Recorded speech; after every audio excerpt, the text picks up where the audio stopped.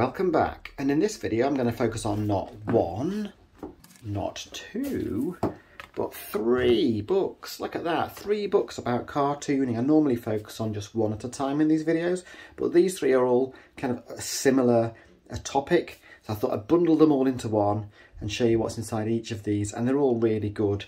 They're by different authors and artists, and they've all got a slightly different focus, but they're all primarily about how to draw cartoons. So let's get cracking. We'll start with this one, Trade Secrets. This is by Robin Hall, Cartoonists and Illustrators, Trade Secrets. It's nice and red. There's the spine. It's published by Black. A&C Black, I should say. There's Robin Hall, look, posing. He's a professional cartoonist and artist. And here's basically what the book covers, you can see on the back. Let's have a look, what is it? 143 pages. It's just, all these books are pre-owned, as you can see, but I think you can still pick them up used. I'm not sure if they're available new or not. Have to check that on Amazon or other online retailers. So let's have a look what we've got inside this first book. Here's the contents, look. Various parts. It's broken into 7 parts. Starting with evolving as a cartoonist, the business of cartooning, lost in cyberspace. These kind of sections often get outdated pretty quickly in these kinds of books, don't they? So this was published in, what, 2002. That's, what, 20 years ago now. So all this stuff about computers and digital, it'll all probably be seriously out of date. Anyway, it doesn't really matter. How to make it big in the art world, the greeting card market, syndication, top tips from the pros, and what, the end is near. So let's have a quick flick through. Part 1, evolving as a cartoonist.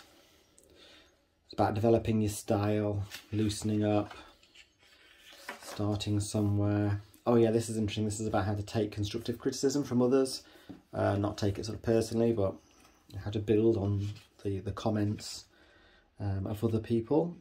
Learning from the pros.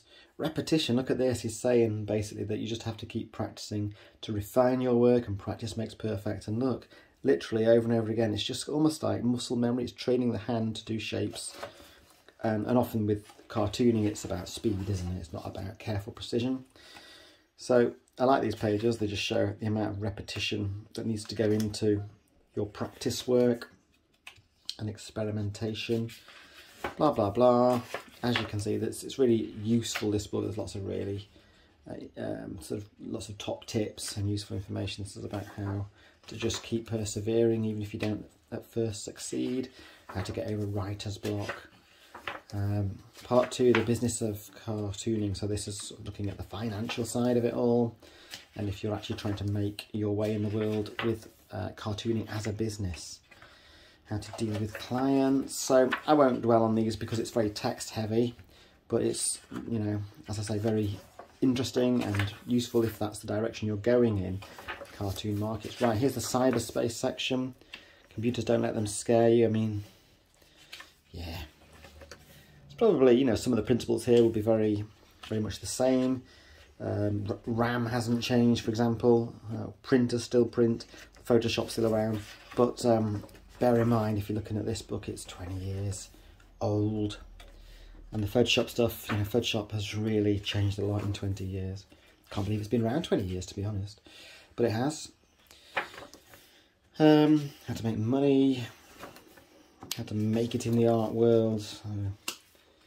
Yeah, this is about drawing up your plan of attack. So, having some sort of strategy in place. Doing some research, finding out what's already out there. Again, sketch, sketch, sketch. Don't stop sketching. Don't stop experimenting and refining. Honing your craft. Look at this. Transfer your sketch with a projector, really? I think there's better ways of doing this, using scanners and other digital tools. Scanning, oh, it's got into scanning now, yes.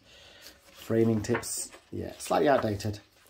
Right, greeting card market, because a lot of people think, oh, I'm just going to do greeting cards, they're easy, but actually they're not easy because there's so much competition in this market. It's so saturated, and you know, when you go to a card shop, they're not expensive, are they? You're not making much money on each card sale, so you've really got to know the market, I would say, and know your stuff if you're going to try and make it in the greeting card market. This is, yeah, give you some ideas about the different types of greeting cards. Syndication, so I'm going to skip over this because I don't fully understand this. I've never had to do it.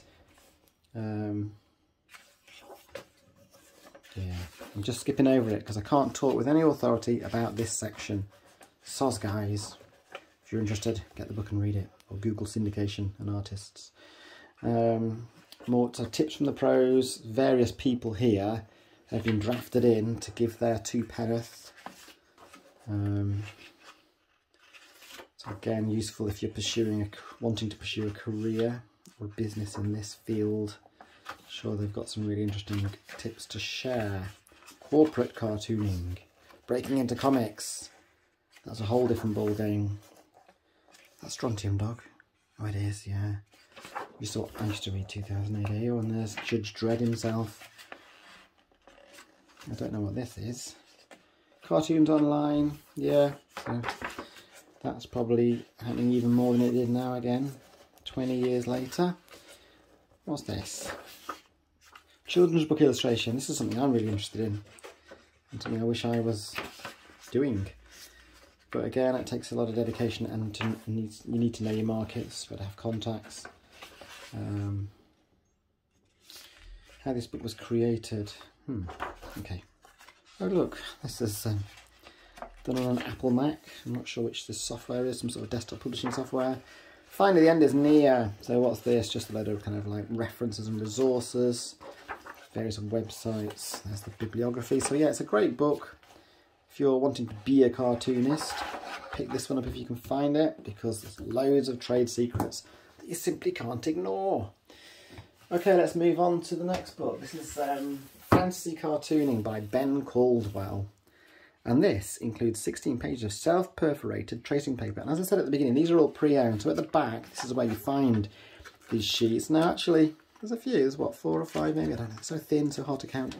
There's some left, but as you can see, a lot of them have been, because it's perforated, been torn out and used. But that's fine. Okay, so let's have a look inside this. Oh, let's look at the spine first. Nice and orange. It's published by Sterling Publishing Company Incorporated. As I said, it's written by Ben Caldwell. Don't wait, guys, it says on the back. The second you open this jam-packed sequel to action cartooning, you'll find everything you need to create your own fantasy cartoons. I didn't know this was a sequel. I do not have the first book, but I may have to hunt it down now. So, let's have a look. What's this? Some strange beast involving a chicken. So yeah, this is cartooning, but it's with a fantasy slant. Look through, when was it published? It's published in 2005 by the looks of it. So again, this is nearly 20 years old, about 17. Here's the contents: cartoon magic, heroes and villains. Look, there's different sections or different pages focusing on different types of fantasy characters, if you like. The fair folk, goblins, I don't know, fairies and stuff like that. Ancient beasts, horses, or you can read that, dragons. Let's get cracking. Cartoon magic. So you want to draw fantasy cartoons? Me too. Once upon a time. It's an interesting font, this one, isn't it? It's a bit like a sort of font you'd see in a comic, actually. So I'm not going to dwell on every page as usual, but you can sort of see the kind of thing we're getting here. We're in the heroes and villains section. So this is drawing a hero with oversized muscles, punch on the face, the massive jaw. Don't know what it is about the big square jaw that heroes have to have them. Some variations here. The heroine. Different pose, different considerations for the limbs and the face. Not a big jaw for the heroine. Something about drawing peasants here. Looking a little bit, well, feeble perhaps. And some variations. So yeah, knights. Looks like the format here is that, you know, for every character you get some variations. Oh, you don't for that one. Oh well. Warlords. Scary. Amazons. Bandits.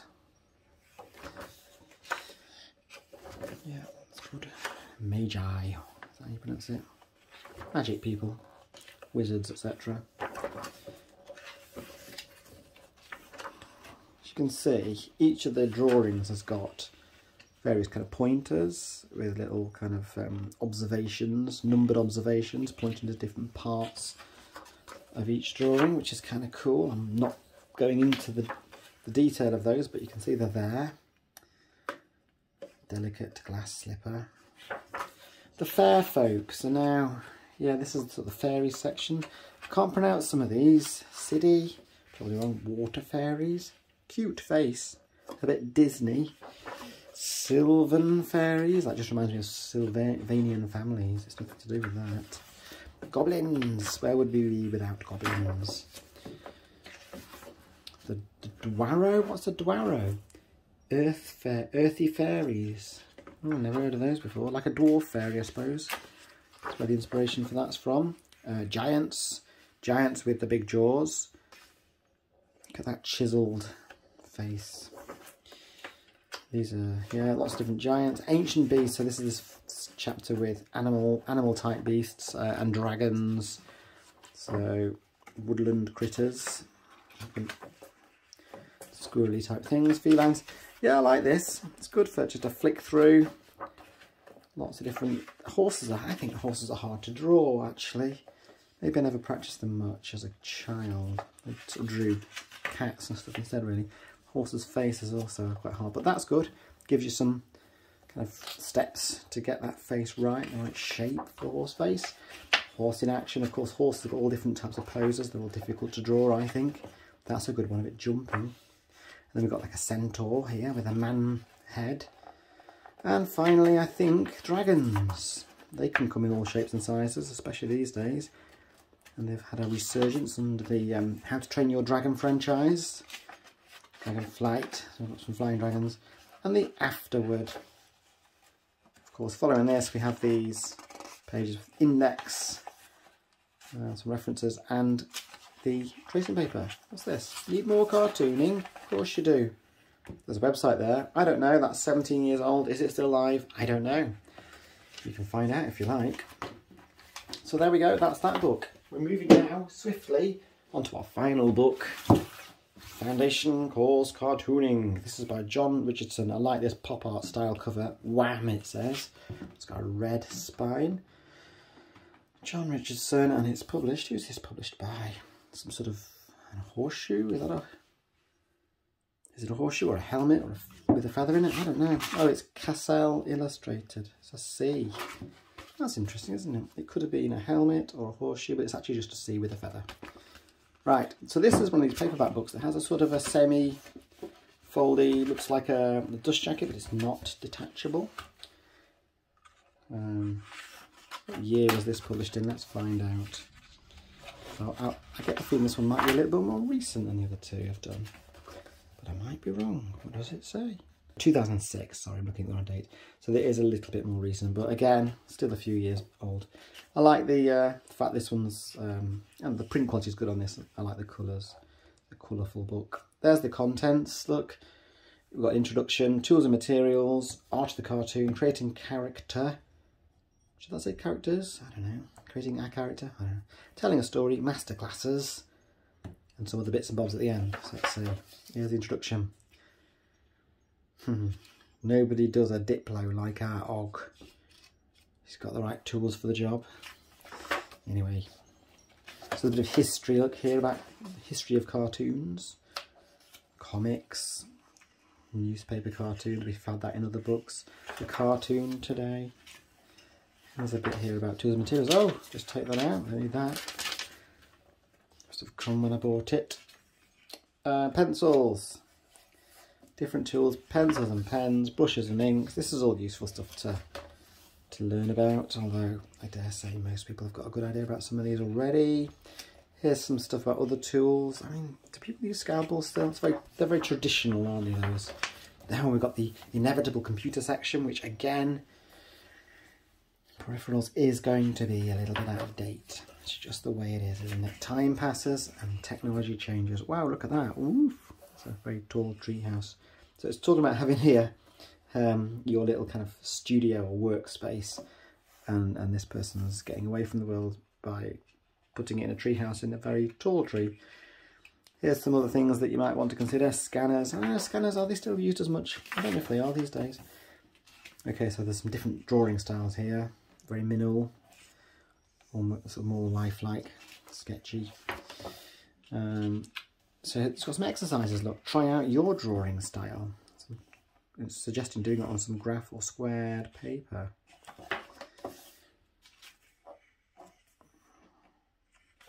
So yeah, I like the examples they've got. It's a bit about inspiration. Figure drawing. Get one of these wooden doll things or a mannequin, and you can practice different poses, can't you? Always just find the face, you know, it's so blank.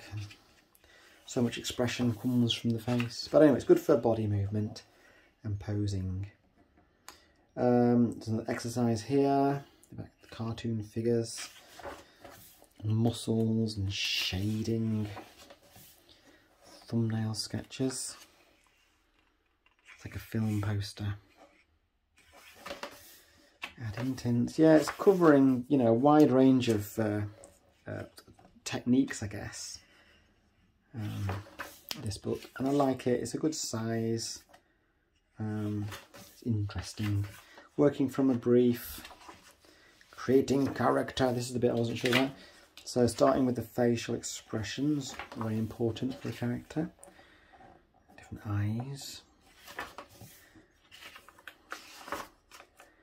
Adult comic characters. Look at that. Hands and feet, yes, because they're difficult, aren't they? But I always like it, you know, it's all very well putting these, then they're okay, they're in proportion. They look like hands. But it's actually more useful if you're learning to draw hands and you've not got kind of like a life model there to think about, you know, the structure of it. Break it down into those shapes, basic shapes of the hand. But they are so movable, aren't they? And less complicated. And the feet, they're not a lot easier than hands. Fabric and clothing, yes. That's good, isn't it? All the ripples. Posture. Animals. Yeah, it really takes you on a tour of...